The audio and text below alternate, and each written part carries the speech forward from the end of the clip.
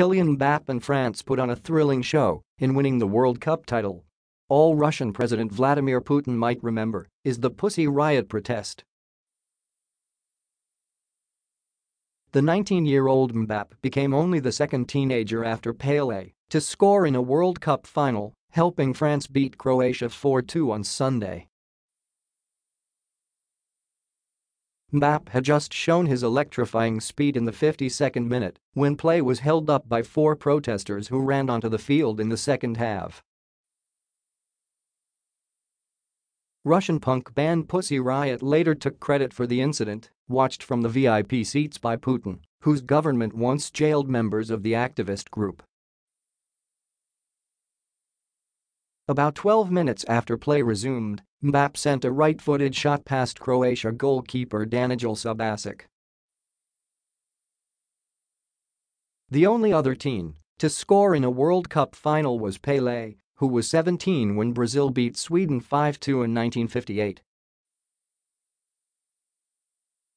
Mbappe, who plays for Paris Saint-Germain in the French league, was born months after France first won its only other World Cup title in 1998.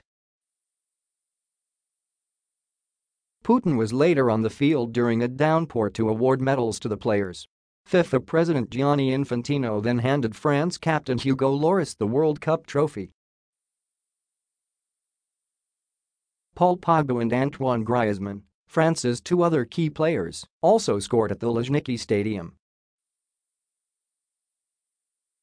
But it was Mbappe who put the match out of reach with a furious passage of play in the second half. In the 59th, a run from Mbappe started a play that ended up with Pogba on the edge of the penalty area. With his second attempt, the midfielder curled his shot beyond Subasic. Mbappe then scored himself, his fourth of the tournament, to make it 4-1. Griezmann scored from the penalty spot in the 38th minute after a video review. About 4 minutes after his corner kick was knocked out of play, the referee ruled Ivan Perisic had handled the ball on the way.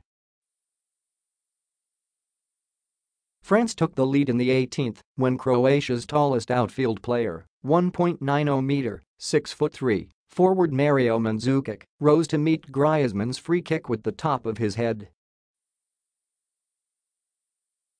He inadvertently sent it past his own goalkeeper. Perisic and Mandzukic both scored for Croatia, first to equalize in the 28th minute and later as a consolation goal in the 69th, embarrassing Lloris with a flicked shot as the France goalkeeper tried to dribble the ball out of his goalmouth.